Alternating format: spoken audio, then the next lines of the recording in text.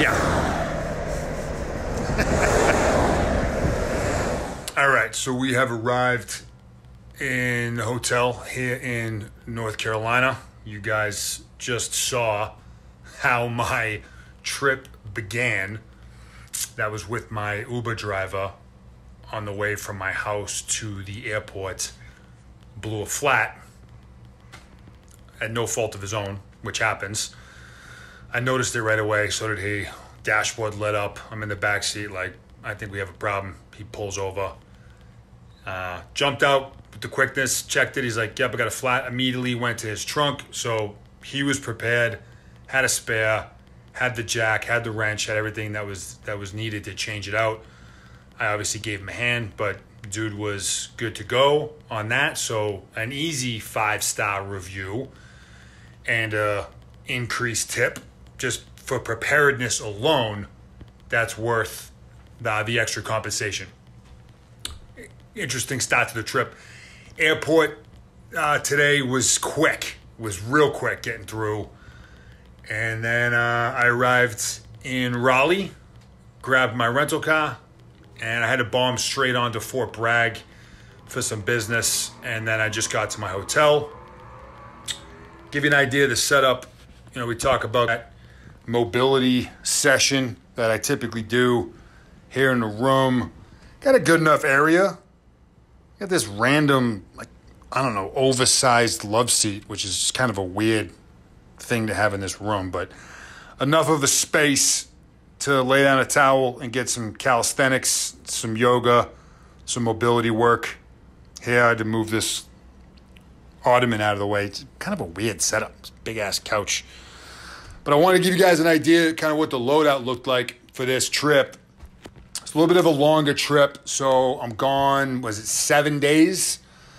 Total, 3 states. All right, so it starts off here in North Carolina, and then from here, I fly to Vegas. I'm there just 1 or 2 nights, and then from Vegas, I'm at Phoenix for another couple nights, and then back home. So I had to bring a little extra loadout on this one. Again, just because of the duration of the trip and the amount of movement.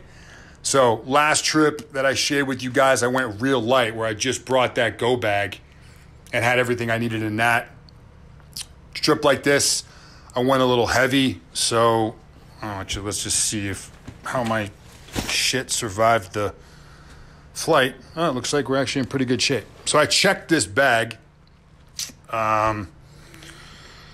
So yeah, this trip, it's kind of, I have to be prepared for a lot of different types of events on this trip. So I need my uniform for the work I'm doing on Fort Bragg tomorrow and Friday. And then I need, obviously, athletic clothes to train. I need casual clothes for some of the other engagements. And then I need more kind of formal-ish stuff. So anytime I need to bring like formal clothes, and formal for me is kind of a strong word. Certainly if I'm bringing a full-blown suit, but even if I'm bringing just like collared button-downs, it's really tough. I mean, I could ball this up into a real small package. I've done it before, but typically if I'm going for a period of time and I'm wearing, or I need to bring like nicer clothes, I'll usually just bring a full-size suitcase so that these things are at least somewhat presentable, when I get there, as opposed to having to ball them up. But give you an idea what this looked like. I mean, it's kind of standard, right? Hygiene stuff, uniform. I got my training stuff here. So this is just like a small little kind of messenger bag that's super convenient for a lot of different things. I mean, even if you're just cruising around, in an urban environment and you just need to be able to carry some stuff. It's convenient. It's small. I mean, you see the size of my hand.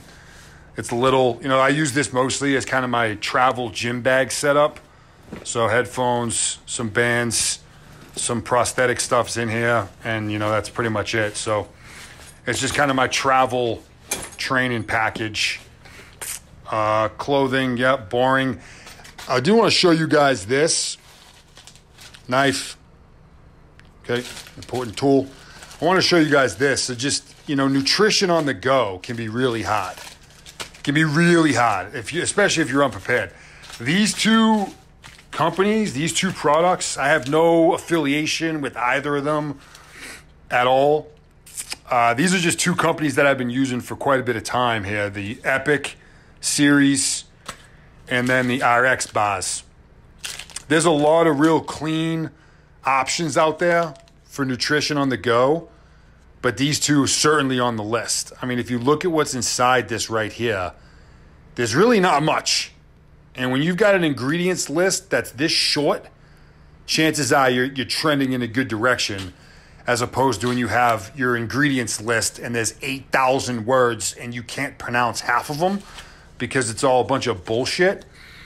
Then you're trending in a horrible direction. So same as this one. You know, so real natural, real clean, just solid options. I order these in bulk, where I get them by the case, just so I have them, you know, ready to go. And, you know, they got the Epic series. They got beef, venison, excuse me. They have chicken ones as well, so like actual meat. And then these guys. So I order these just in bulk, so I have them ready to go for travel. And then here's kind of my normal supplementation, at least for my pills anyway. The setup that I bring, it's just a little small carrier. It's just got the bare essentials that I use daily: creatine, my fish oils, my zinc, my vitamin D, all my stuff. So, boom, easy enough to travel with.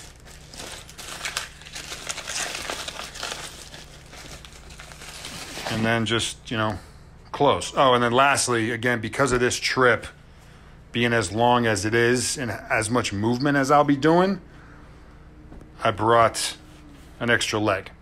So this suitcase right here is kind of the perfect size to fit this guy in the event I need it.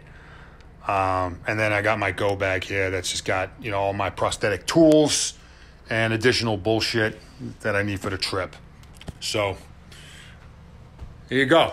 Different loadout package for, you know, a different mission. And, you know, you get good at this over time. I travel quite a bit, even more and more now. So you develop these processes just by going through the reps and learning through pain, like anything else, where you're like, oh shit, I really wish I had this thing. Or man, this would be really convenient to have. And then you just kind of develop your different kits and your different loadout plans that, you know, you use depending on the operational environment, depending on the other variables of wherever it is you're going, whatever it is you're doing. So that's what this looks like here. I'm going to chill for a minute. I got a meeting with my team machine team here to talk some stuff. And then actually the fitness center in this gym or in this hotel, it's actually decent. They got some cables. They got dumbbells up to, I think it's like 50 pounds. They got some med balls, a couple benches in there. I just gave it a quick glance before I came up to the room. So I'll probably do my workout there tonight, get a little training in. I think I'm just going to do some arms, which is kind of in line with what today's workout is scheduled to be. And then I'll be training on Fort Bragg for the rest of the time that I'm in this AO. Keep you guys posted. All right, hotel gym training session complete. How's it going? I mean, this place, it's a decent setup for a hotel. You got this cable set up here. You got some treadmills. You got these two complete and total waste of space. You got some benches, some dumbbells back there. It goes up to about 55. So more than enough equipment to get work done, to make progress. Not just in here wasting time, but legitimate progress. Did I hit any new max effort PR in here? No, I didn't. But did I push some weight for more reps with greater volume than I did the last time I did that exercise? 100% yes. So progressive overload at this point is considered a fact, but it is not solely based on the amount of weight on the bar or the amount of weight that you're moving. All right, progress is made in places like this And progress can be made with places with less shit than this. In fact, nothing. You don't need certain equipment. You don't need certain equipment just to make some sort of progress. The only thing you need to make progress is the desire to make progress and the willingness to put in the fucking work. So now I'm all kinds of fired up right now. We're gonna go refuel and then get back to work in the room. We'll see you later. Back in the hotel room. I've been over on Fort Bragg all day. Left this morning. Had what was ended up being around a 3-hour engagement over at SWCC. So SWCC is an acronym which stands for Special Warfare Center in School. That's the unit that has selection, the Q course, all falls underneath SWCC. They're the ones that brought me out here to do a leadership professional development engagement with the medical side or aspect of that command.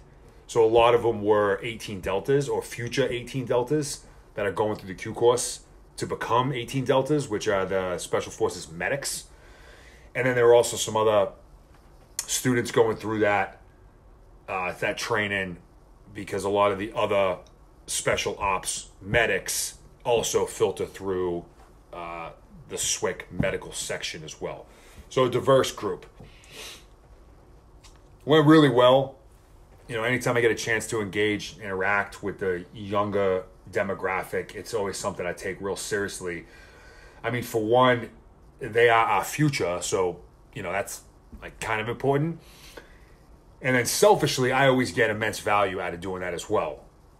You know, I get a chance to hang out with, you know, young, motivated people of this age and pursuing these goals. It restores my faith in humanity, you know, which I need that from time to time. You know, I'm not immune to looking around and seeing trends, and that can become emotional and concerning at times. You know, so when I get a chance to spend, you know, a few hours with, it was probably 45, maybe 55 of these young animals that are pursuing what they're pursuing, I'm reminded that as long as we continue to create people like that, we're going to be just fine. So great engagement overall. Got a chance to interact with some old friends that are here working that I haven't seen in a while. This has actually been the longest stint of time since I've been at Bragg. You know, we tend to circle through Fort Bragg quite a bit when you're in SF. This is kind of the flagpole, and a lot of our different command elements are here. I haven't been on Fort Bragg in just over 3 years, I think. It's been a while, and things change fast, so kind of just cruising around, going down memory lane a little bit was cool. So I got a chance to see some friends and colleagues that are still working over here now. And now I'm back in the hotel room, and I got just a mountain of work to do. So I'm sitting at the desk here in the room. My laptop is in front of me right here. And I just wanted to share this quickly. You know, you come back from, you know, a full day, right? So it's like, what is it, 16:20? So I left at, I don't know, 8 a.m. this morning. Woke up, did my morning workout, left around 08, and I'm just getting back now. You know, after I was done with the engagement, I went to the one of the gyms on Fort Bragg, and I worked out over there as well. So it's a full day, right? You get back, especially in a hotel room. And here's my point. Hotel rooms, they enable sedentary behavior, we'll say. Like this environment, you walk into a hotel room, like what's the first thing you want to do? You want to throw your shit down. You want to lay in the bed. It's like perfectly made bed. It's clean, hopefully, as long as you're not staying in some shithole. TV's right there. Boom, right? Hit the phone, hit the room service number. Someone brings you up food. Like it enables just a sedentary behavior, even if it's only in that window of time. That can be tough. It's enticing. Like I have a bed like right next to me. It's like, oh, that looks comfortable, and I'm sure it is. I have a TV right next to me, right here. You know, there's probably something entertaining that's on right now that I could put on. those of us that travel frequently, the more frequent you travel, the more significant this becomes. If you only travel for vacation, then have at it. Do it, do whatever you want. Just know that, those days off, that comes at a cost. Now, there's an upside, of course, to rest, relaxation, recalibration. That's an important part of the process. But just because you're in a hotel room doesn't mean that everything has to stop. In fact, most of the time, things really need to keep moving forward. You need to be able to put in work. Where that becomes challenging is really multi-layered. Nutrition, certainly challenging, right? If you don't have your own kitchen, your own food, it becomes a challenge. A lot of different ways to attack that, which I'll talk about in more depth later.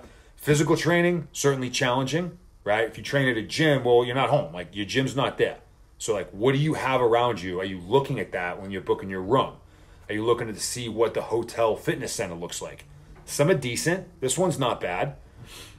Some are dog shit, right? Like, some hotels' fitness center is an elliptical in a closet. Like, okay, what are we doing? What am I going to do with this thing? Like, pick it up? Maybe. You get more benefit out of doing that than going on it and riding this thing like you're at a fucking carnival. So physical training can be challenging as well. And then just when you have more office type work to do, computer work, to do that in your room, it's enticing to just like go chill because you have this like chill area that you're in. So those of us that travel somewhat frequently, really anybody, but especially those of us that travel frequently, it is essential that we establish systems and processes and habits specifically built in for when we travel. Specifically built in for when we travel so that everything doesn't just stop or just stagnate or start to regress just because we're on the road.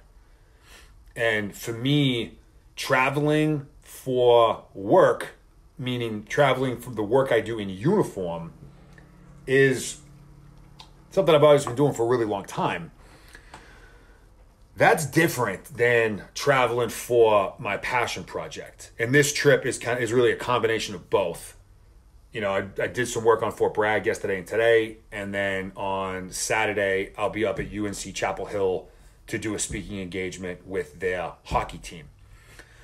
So again, I said this is a multi-state trip. It's a week long, 7 days. Like, things can't just stop.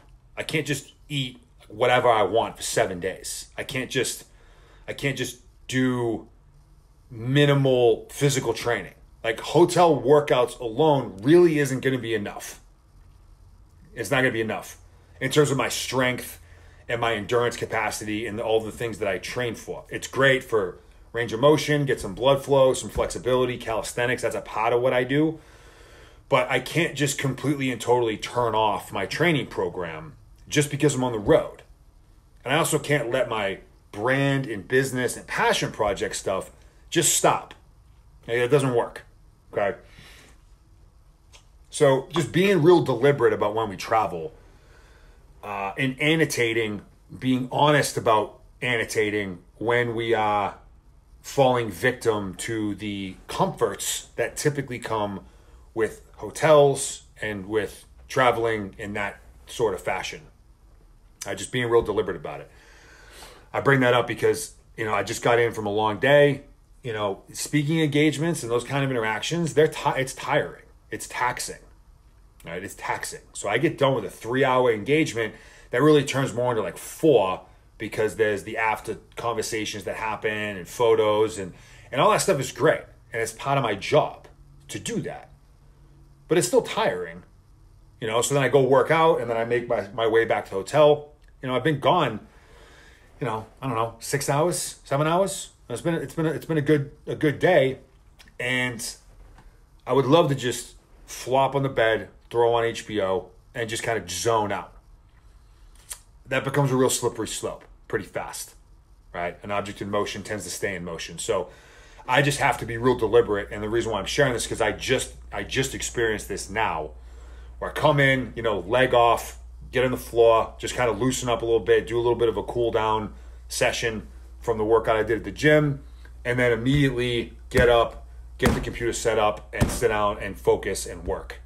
Because that comfortable bed right there, that pillow that's right next to me, is a trap. And what may begin as, I'm just going to chill for 10 minutes, that turns into 2 hours, like that, right? So just knowing that just because we're on the road is not an excuse for everything to stop. We have to take ownership to find ways to continue to make progress, continue to do the work that is necessary for us to continue moving forward. That's the tip. And now I'm going to go to work. Talk to you guys later.